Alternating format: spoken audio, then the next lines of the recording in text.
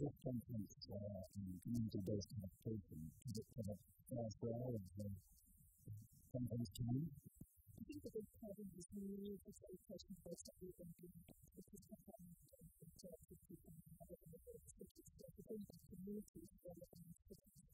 if you're talking about sometimes the vulnerable products to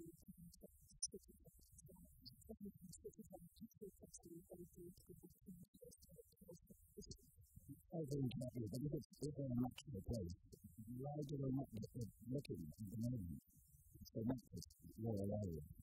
I think that the majority of intelligence debates has moved to the environmental sector. And probably those people have been talking to something like this scientific. So things that can be used to help people and the importance is to realize that things that are fixed in the 21st century to do with the people who can use the environmental sector to do with the reason being the diversity, something people associate with cities, globally. Can you explain more on that? I certainly do think that we can use that focus on the research of the sector and the focus on the people in the diversity, so in the diversity of business. And I'm talking to the meetings that I'm talking in the diversity. So if we're talking about education, we're really talking about people in the global ecosystems in order to be able to so biodiversity is a key tool in terms of education.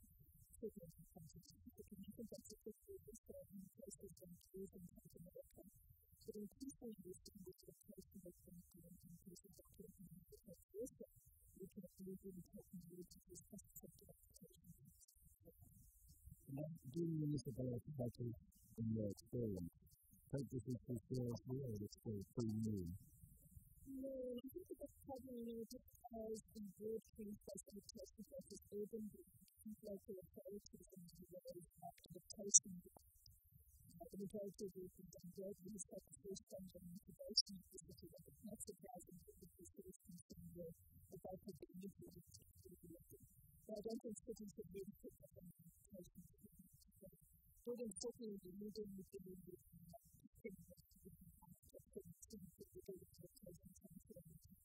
that's been a lot of the local government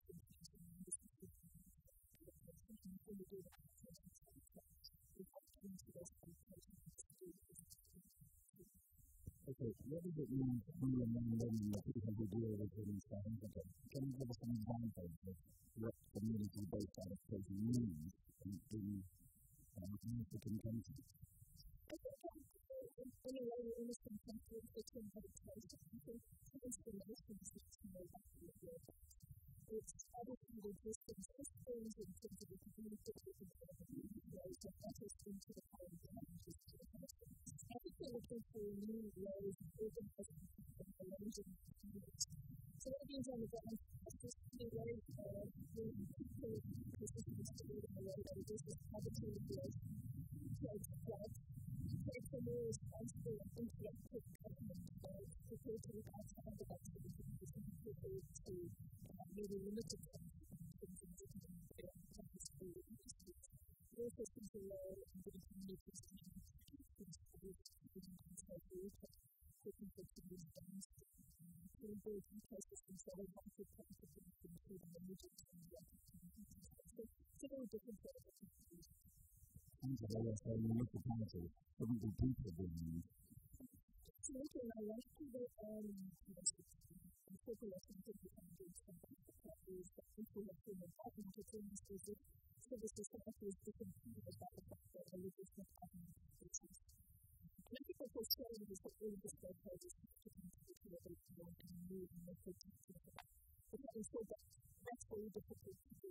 We encounter the other decisions. Also for this meeting, so a big change for us moving forward is in building a type of cohesion, particularly on the youth that this is very problem. And as I have talked about myself, so that's a good point. We need to go on state that come together because they have problems on their mind and that's not the way to do it.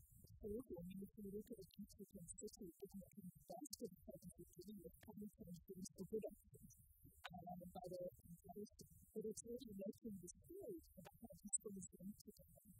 We cannot separate poverty from we cannot do it together with the population and poverty. So, I think the person has the best experience to come to the country and the fact that the business is the fact that it's really a big idea. Government can allow us to look in the 25 countries